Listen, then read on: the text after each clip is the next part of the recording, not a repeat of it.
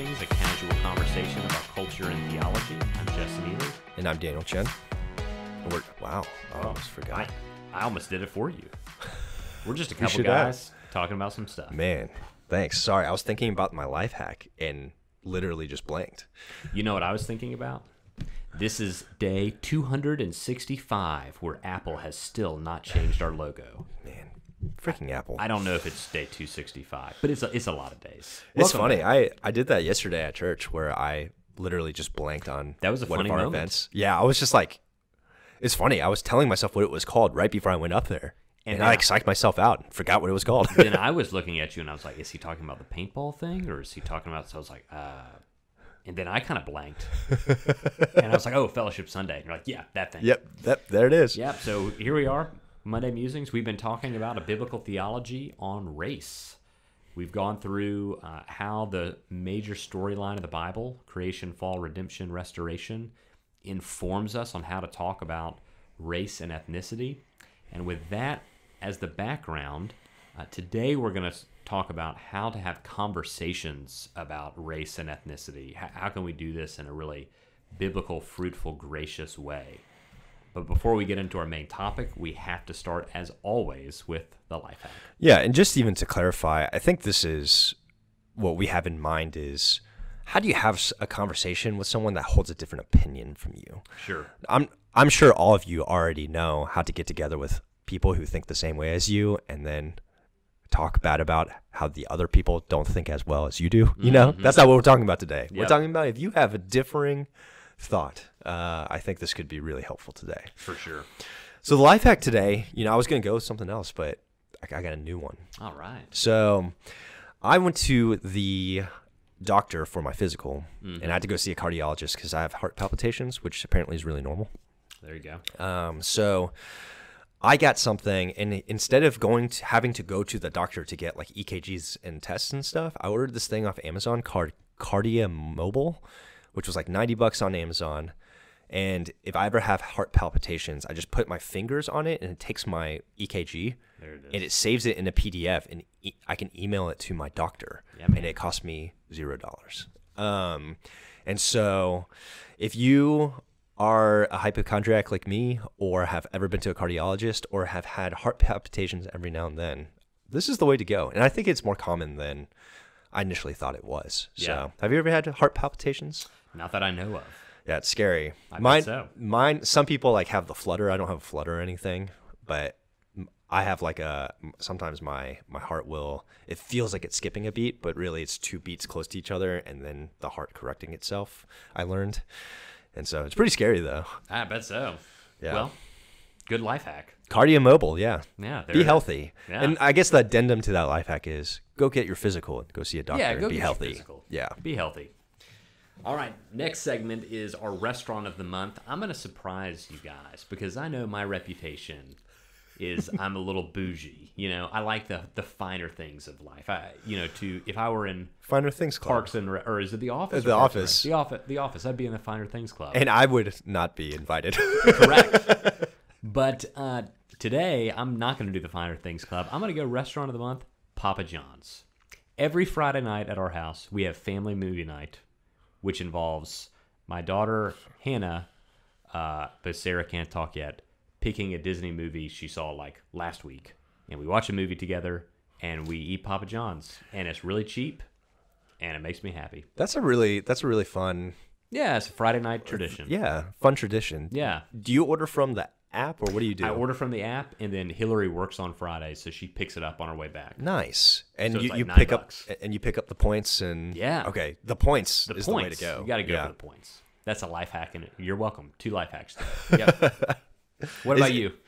Mine is a restaurant called Mr. Taco. Have you ever been here? I don't think I have.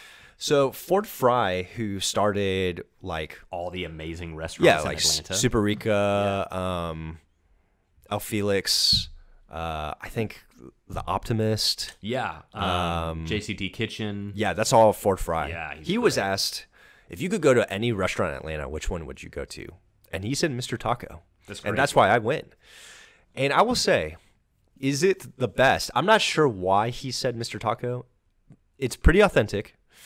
As someone who, is not Mexican, but from what I hear, everyone who works there is Mexican. They all tell me it's very authentic. But it's very reasonably priced.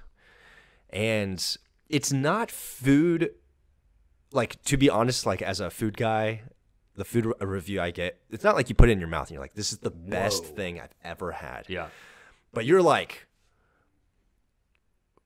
it's cheaper than some of the other like Tex-Mex stuff. It's more authentic than the other Tex-Mex stuff. And you eat it and you're like, this is super solid. It's just a really solid plate of food made authentically. There you go. For a reasonable price. And so, I might try to do more of my meetings there now. Okay. I've been getting the nachos, and Meredith said they were okay, and I think they're great. Mr. Taco. Mr. Taco. Restaurant of the month. All right, so our topic today is how to have conversations about race and ethnicity. And what we've done, over the last, 5 weeks is we've gone through creation, fall, redemption, restoration, and how that informs how we think about and see ethnicity through the main storyline of the Bible. What we want to do now is talk about how to have conversations with people that you may not agree with on everything on this topic, using this framework. So for each chapter in biblical theology, so to speak, we've come up with like one character quality that we think a true biblical understanding of that part of biblical theology gives us. So for creation, we put respect.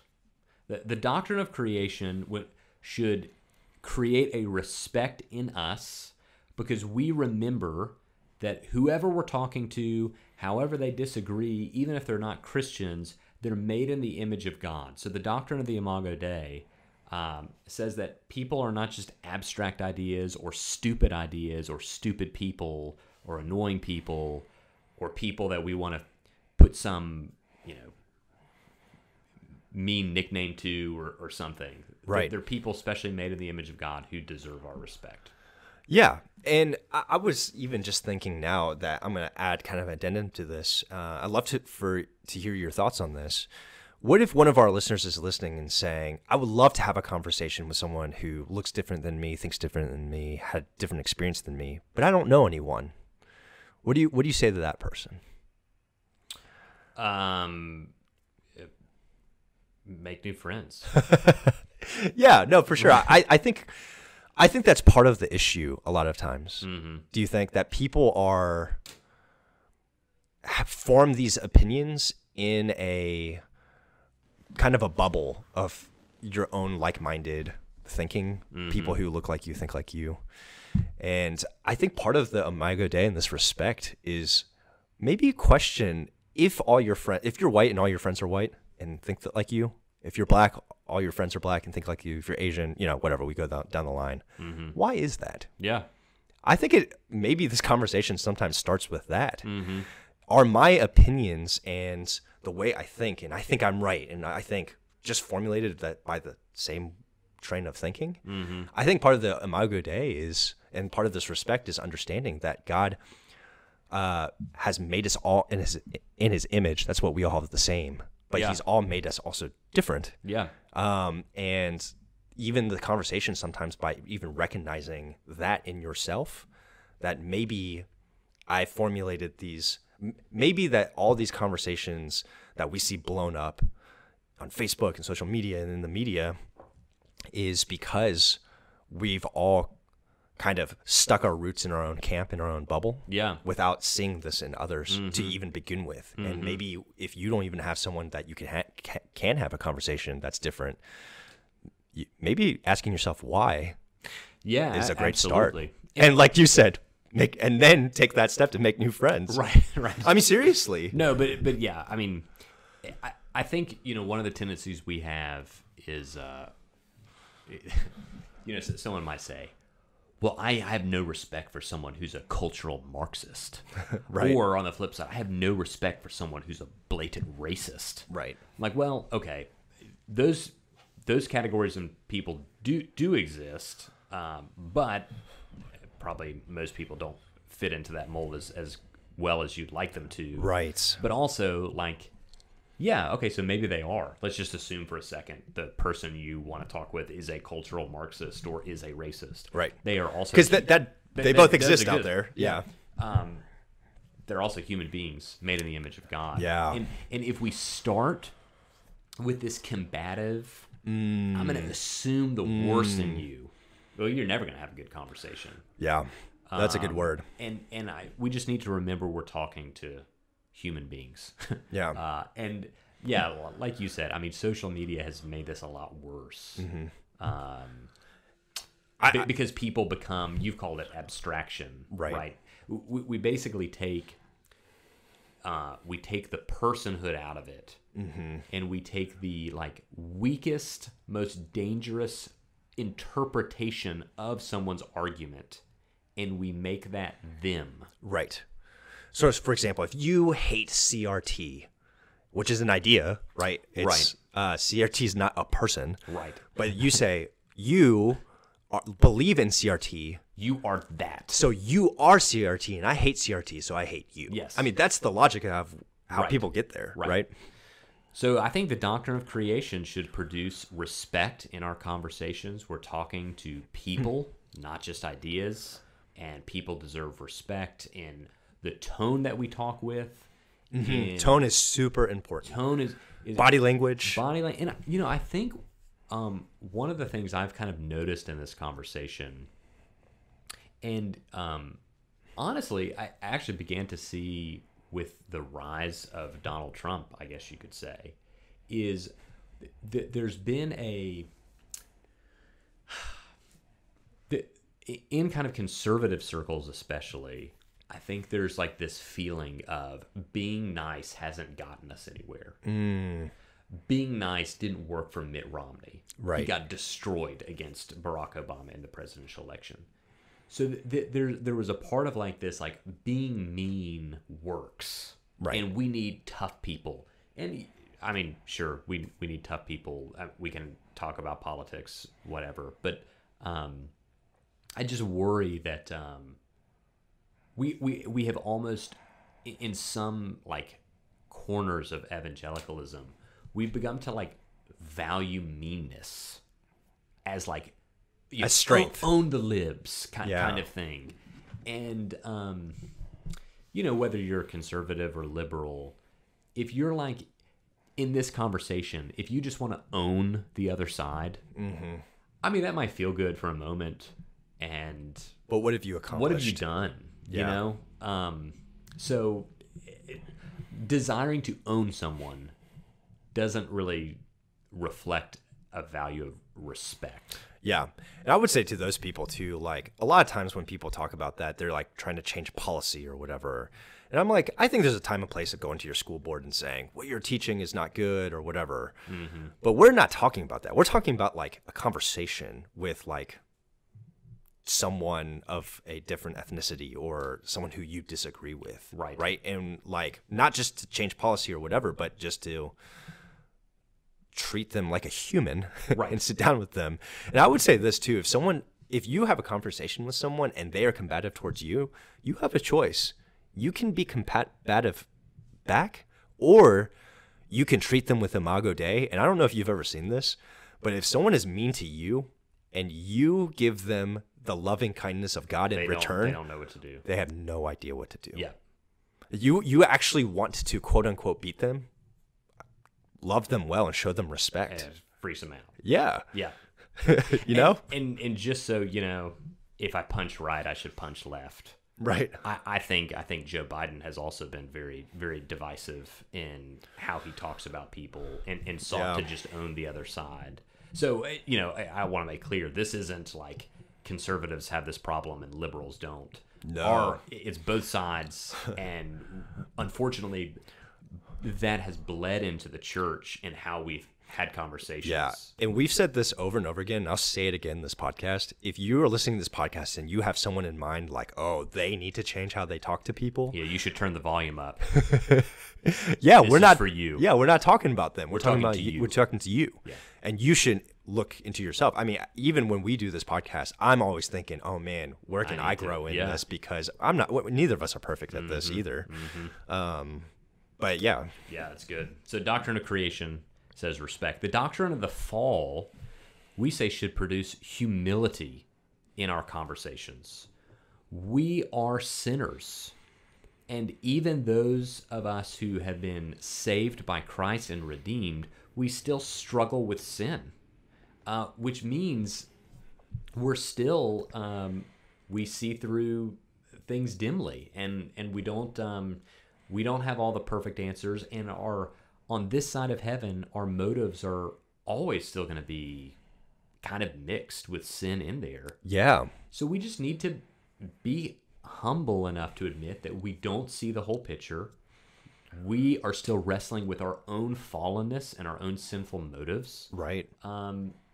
Which means, we don't have the whole answers. Our theology is not perfect. Our understanding about God and the world's not perfect. It's broken by sin. So we need to be willing to engage in these conversations with a humble attitude. Yeah, it's kind of like the way I kind of see this too is like, I always heard this: if you point the finger at someone, there's 3 fingers pointing right back at you. Yeah. And it's like, yeah, why don't we come in with that kind of humility to realize when we say, essentially when we say, you have the wrong view of wherever you fall on this issue. Yep. We're saying you are a sinner and have a sinful view, and we forget that we are also sinners. Right. And have a sinful, our lenses in which we see the world they're all cracked by sin. Mm-hmm. Even when you have a gospel worldview, it's still not perfect, right? Well, and I think this the left's overemphasis on like systemic racism and everything being racist, right? I think has caused like the right to overcorrect mm-hmm. to where nothing is racist. So the right. left is everything is racist, the right is nothing is racist, and how dare you ever call me a racist? Right. Without we went through, if you go back on the podcast on the fall, we went through I think 7 different ethnic sins, and it's like, yeah, all of us do like have ethnic sins in varying degrees and varying seasons, and in different ways. You can that's just reality. So right. Of course that's probably your sin is going to affect how you view things and have this conversation, and you don't have to run from that. You just need to be humble and admit that, yeah, you part of your motivations are stained by sin, even in this conversation. So right. Just be humble about it. Yeah. I think the next thing under this humility piece is just being self-aware of where do your thoughts come from? How were they developed, right? Mm-hmm. And so I would say, and the warning we would give is be aware of projecting onto others something you either learned from someone else or experienced from something else. So, for example, I've talked to a lot of minorities who say, this thing happened to me in the church, at school, with a police officer. So that means all white churches, all white schools, all white police officers must be evil, right? And what you're doing is you're projecting onto someone else hurts from the past. Be very careful from that, because it's good. For example, if I was bullied as a kid sometimes, right? Like back in the day. But what if I blamed you for it because you were a white guy? Right. That's not fair. That doesn't even make a lot of sense. Mm-hmm. And what we do is, there's a term, or there's a phrase, unless we heal our wounds, we'll bleed on people who didn't cut you. Yeah. And good. So I think that's what happens a lot with these conversations is you're talking to someone and you represent something to them. Yeah. Yeah. And I would say, if you're the one projecting, be very aware, are you doing that? That's right? Good. Are you bleeding on someone who didn't cut you? Yeah. This happens all the time, right? And there's a lot of fingers being pointed. But to realize, a lot of times people have, and you could do this from like if you're in the majority culture in America, like if you're a white person, you learn things from your parents. You've had experiences with different things, but not if you were hurt or if you had a way of thinking that you were taught Well, don't project that onto someone, right? Learn. That's good. Grow. That's good. Yeah. Yeah.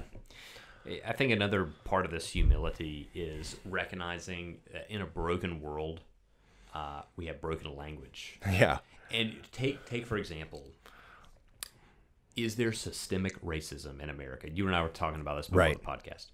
Well, dang. I mean, let's define that before we have that conversation. Let's define our terms. Let's define systemic and let's define racism. Right. And part of, we're just in a broken world, and I think the Tower of Babel is a beautiful example of that. Beautiful might be the wrong adjective, but our languages are all mixed. Our words are all mixed. We don't understand each other. Right. That's part of the fall. And so we need to really be careful to define our words when we speak. That's kind of part of this humility that should come from the fall. I want to kind of recognize that we might be speaking different languages. And so we need to, before we throw terms at each other and throw, kind of nicknames at each other, let's define our terms first. Yeah, no, I think that's super helpful. I was even having a conversation with a black Christian brother of mine, and we were using the word systemic racism for 30 minutes. And then finally, I think he was like, what do you mean by that? I was like, wait, what do you mean by that? And we were talking two different things. We had a 30-minute conversation explaining different concepts. And the reason we were missing each other is because we using the term differently. I was using day-to-day, personal racism. And he was using systemic racism to explain the same point. And I was using systemic racism as if the government did something in a system, in a structure.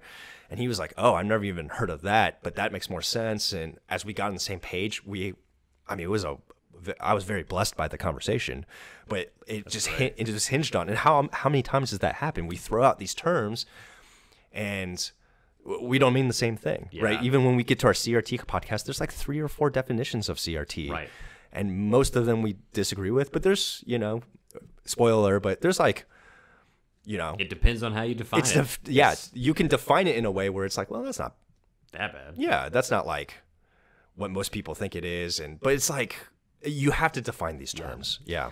So creation should produce respect in our conversations. The fall should produce humility in our conversations.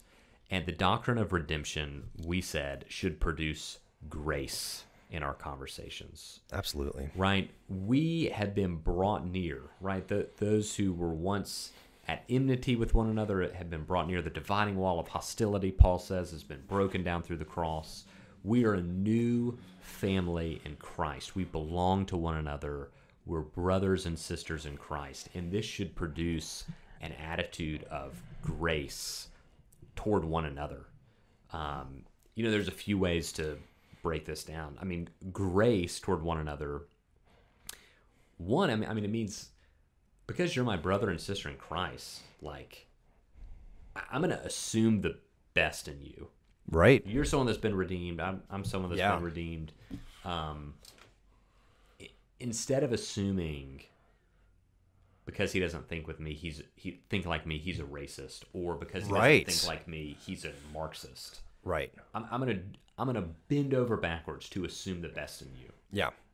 That's grace. Yeah, especially as we're talking to a brother or sister in Christ. Right. If you're talking to a professing brother or sister in Christ. Yeah. And you know what? I understand. One pushback is, well, not everyone who says Lord, Lord is really saved. And I'm like, yes. Sure.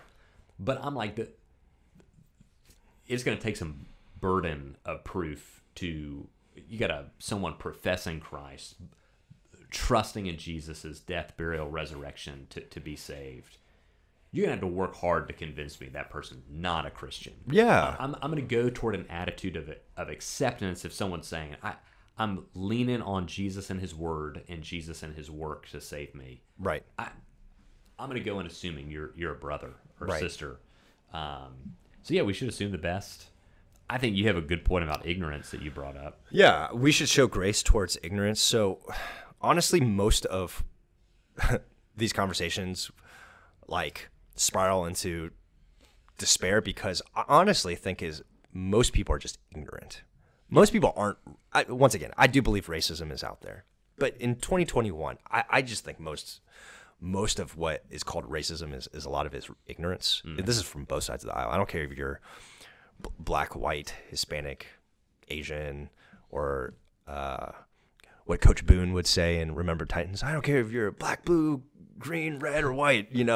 Defense on this bus, offense on this bus. That's such a good movie. Oh, it's so good. Gosh. A lot of it is just ignorance because, just because you're a minority doesn't mean you understand all other minorities. Or speak for them. Yeah. Or the majority culture. Right? Most of what white people that I've heard, quote unquote, say racist things were just ignorant comments towards me. Right. Not like straight up racist. Like, hey, and I know, once again, there are racists. Yeah. You as a listener may have experienced that. I have too. It's just most of the time it's just ignorance. But I think even in this conversation, what I've seen a lot is I've even seen this at a conference where there was a black panel and this white student from a really small town in Georgia went up and asked a really it was just a very ignorant question, but he was just trying to learn. He was saying, I've never heard these concepts before. I grew up in a small town with 700 people and, everyone knows each other and all this stuff. Like, I've never heard any concepts. Can you, that was his background. He didn't say that, but can you explain this concept to me? And you know what they did? They laughed at him at a conference in front of hundreds of people. Yeah. You think that guy's ever going to want to listen or learn anymore? No. I think what happens a lot is I saw this on Facebook last summer a ton where it was like, white people need to learn this. And then when white people are like, wait, will you explain this to me? They're like, you're so racist. And I'm like, wait a second. You can't tell them to stop being ignorant and stop being racist. Yeah. And when people are trying to learn, to shut them down and throw it back in their face, like we need to show grace. And this isn't just, white people to minorities. I'll give an anecdote here. So, Hillary and I went through a season of infertility before we had the girls. And some very, very well-meaning people said some very hurtful things. We, again, in general, I think we don't know how to deal with suffering. So this is not just a thing about race. It's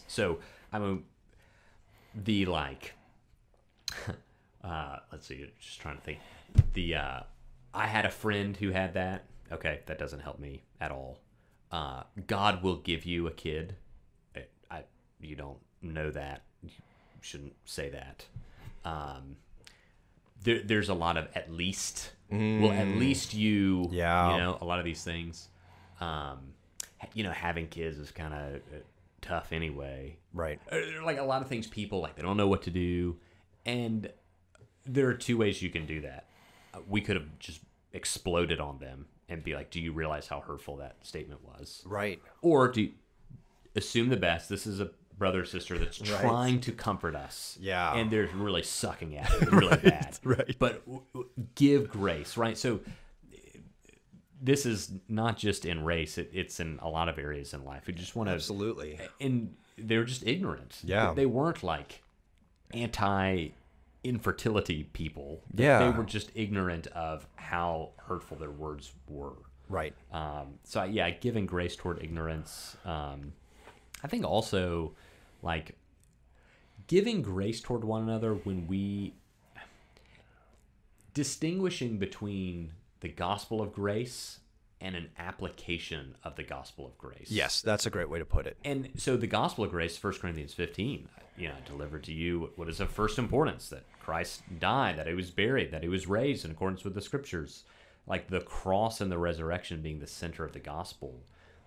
A lot of times what you hear people say is, if you don't agree, this is a gospel issue. Right. Like race. This is a gospel issue. And they'll say, and if you don't do blank, right? How can you go to a march, support reparations, I've heard a lot of things thrown out there.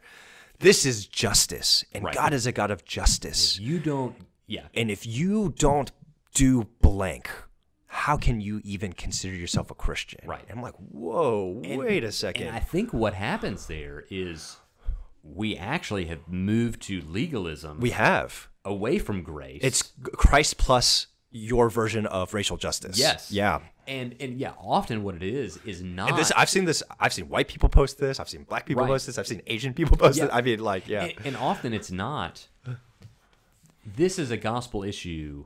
Christ has destroyed the dividing wall of hostility between peoples, and we are one person now. And I would say to that, yes. Yes. Yeah. But often it's, and you must accept my exact application of that as gospel. Right. And I'm just saying, let's distinguish between the grace of the gospel, just the pure, unadulterated, Christ came to die for sinners, to redeem a people for himself from every tribe, tongue, language, and nation. And you must repent and believe in that gospel to be saved. That's the message of grace. Right. And then there are a lot of ways to apply that message into the conversation of race and ethnicity. Right. Let's just be gracious in distinguishing between the gospel and the application. Applying that in our modern context to this issue. Big difference. For example, James tells us we need to look after widows and orphans. Yeah. But not everyone has the same passion for justice for widows and orphans. Sure. So would it be fair for someone at the church, any church, to say, if you don't adopt a child, how could you call yourself a Christian? And I think, right, some people you have extremes on every side, and I think there are some people on extremes on that side drift toward that. Yeah, absolutely. That if you really believe the gospel, how can you not must see adopt. this? This is I so clearly see this as right. Yeah. If you don't see it as clearly as I do and apply it as I do, how could you even consider yourself a Christian? Right. Yeah, and I would say be careful. This happens with abortion. Yep. But this also happens with race. Be very careful. Mm-hmm. Yeah, we've said this. It's like, okay, so if we took the same principle of like being involved against racial injustice and we applied it to abortion, right? Is it fair to say, if you haven't marched in front of an abortion clinic, how could you even call yourself a Christian? Yeah. So again, like, should Christians oppose abortion? Absolutely, we should. It's murder. How each individual Christian should be involved in opposing that evil, you got to give greater leeway to that. Because I would say we have clearly, if you guys haven't figured this out, we are against racial injustice, and we are for the justice of all people, including those who have been persecuted because of their race or ethnicity. But even me and you probably have different applications of what we think that looks like. Go about that. And we are very similar in how we think about a lot of things. Right. And so we definitely have differing views from different people, different pastors, even in our city. And I think, from my view, I'm like, that's okay. Yep. There's different ways, and God uses different people differently, and I think it's good that you have more than one way to apply this. So, yeah, absolutely. I think another way we apply grace into these conversations is when we recognize, especially if you're dealing with a Christian, a brother or sister. Man, I'm just thinking of like my biological sister, my like actual sister. Yeah. Like, I care about the hurts that she's experienced in life. I care about even if they were like her fault or they were the result of something else that I didn't even think she should be applying into her mind, right? Like, it doesn't matter to me. Like, I care if like my sister is hurting. Right. I care. Yeah. And I think that's an application of grace. Like, if our brothers and sisters are hurting, even if you're like, you know what? I don't think you should be hurting because of that. If you're a white person and when George Floyd died and all your black friends or a lot of your black friends were like, this hurts me so much. If your knee-jerk reaction was, why? It shouldn't. Okay, maybe that's a fair perspective. Right. You might be right. Maybe it shouldn't hurt them. But they are right now. Right. So I think grace, an atmosphere of grace is like, if you're my brother and sister in Christ, I care that you're hurting. I care what your backstory is that led this event to hurt you. And I want to know you. I want to know you as a person, as an individual. I want to know your background, your story, your hurts, why this is hurting you. I care more about hearing your hurts than I do correcting what I might believe to be incorrect hurts. Right. Yeah, I think the analogy I always use is like if you're like a kid and you like ride your skateboard down the hill and go off a ramp and do something like really stupid, and then you like land and you like break your leg and your leg is like shattered. The correct response is not run over there and be like, you idiot. Right. Like, you're so stupid. I'm not even going to call the ambulance because you're so stupid. Right. It's like, no. Like, you're like, oh my gosh, let me help you. And then later you're like, hey, don't do that. Right. Right. Like, there's a time and place for it. And I think even listening to, I know in my experience, as I was learning about this, there was, I worked with some, I had some black coworkers at the ministry I worked for, and I disagreed with maybe half of their conclusions. Sure. But what was really helpful was just hearing their stories and their life experiences. And, you know, a lot of times, you know, we talk about as Christians, like, it seems like we talk about it like experiences don't matter, but they do. They do make, it's not the most important thing, right? You can't let an experience define you, but it does influence how they see the world. Sure. And so getting to know and listening to their experience helped me show compassion when things would happen. So if you remember the South Carolina shooting, when that guy the white guy went into the church and shot up the church. Right. And I remember the news broke when we were together, and knowing their experience, I understood why they were scared and why they were crying, my coworkers. Sure. And so we were able to pray together and mourn together, even though, once again, their conclusions on how do we fix these things may have been different than mine, but we were in it together as brothers in Christ, even in those moments. And so I think it's just helpful to remember, to listen, to have compassion, to listen to people's experiences so that we can show grace and we can mourn with those who mourn with tragedies like that.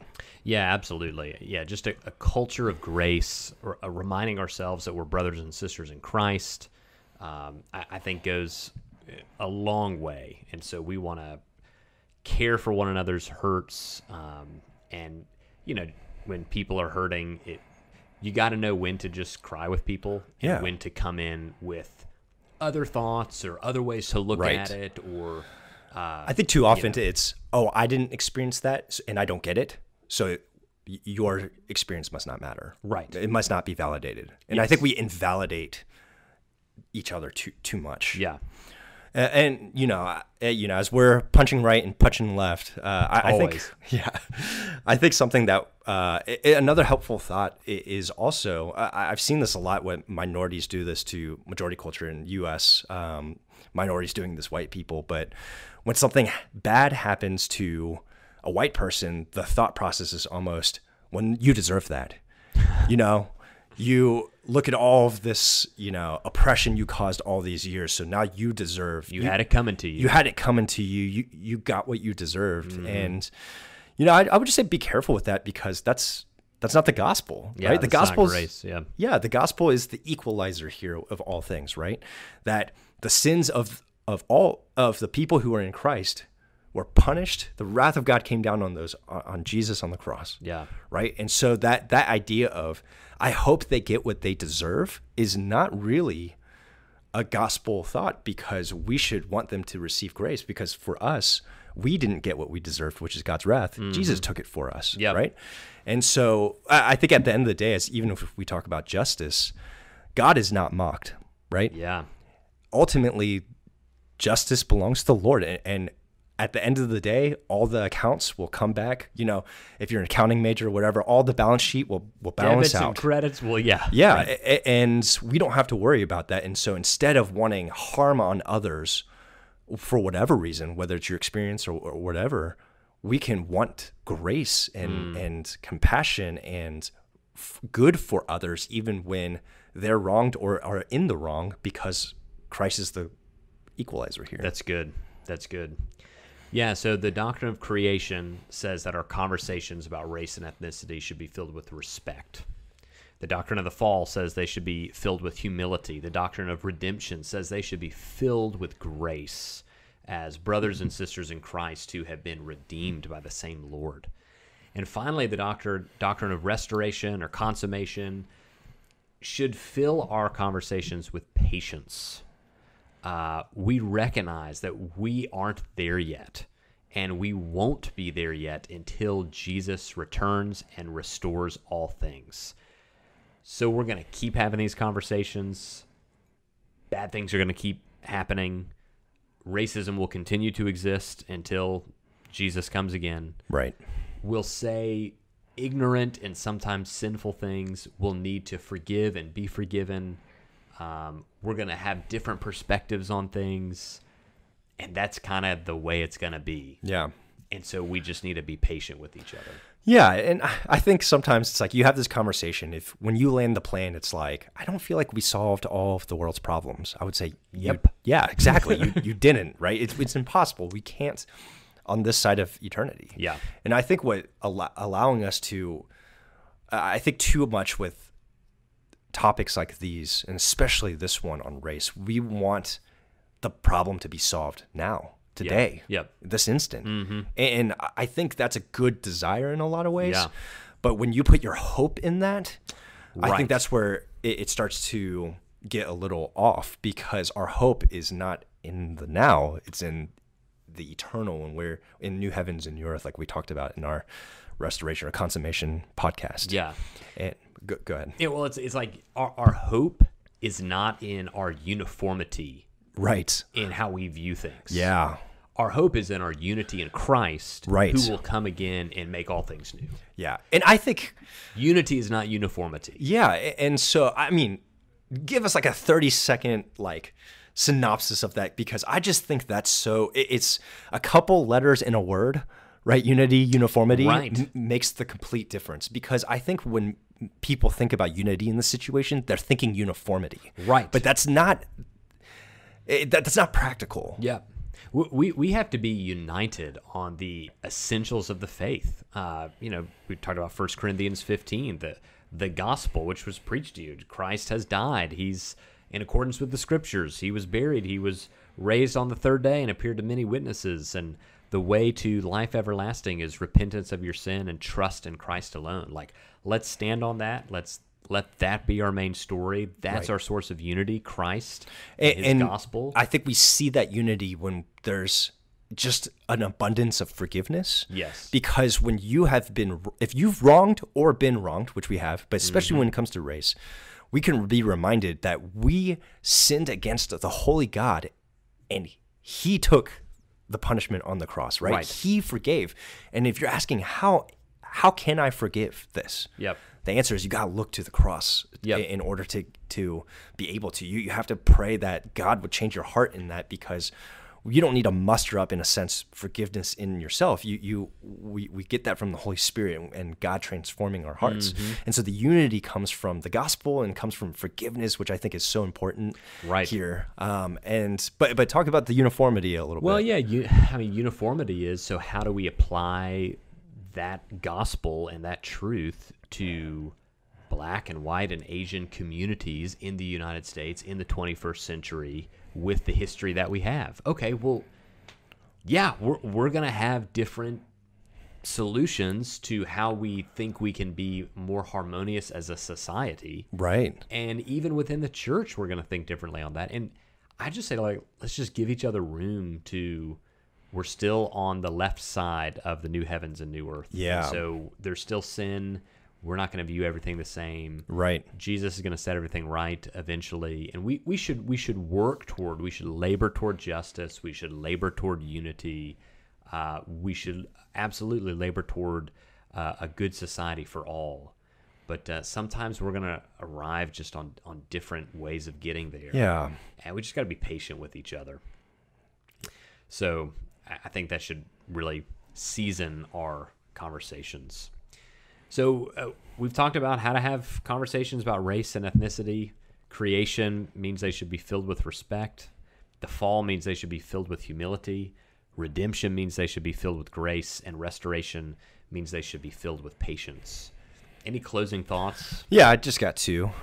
First, your recap or your nutshelling. Thank you. Nutshelling, yes. Yes. Meredith always says she loves that about your sermons. Man. And it's super helpful. It's funny listening to you do that. Thank you, Meredith. Well, I have to say, so there was a guy at my old church, PCBC, named Brian Mullen. Brian, if you're listening, thank you.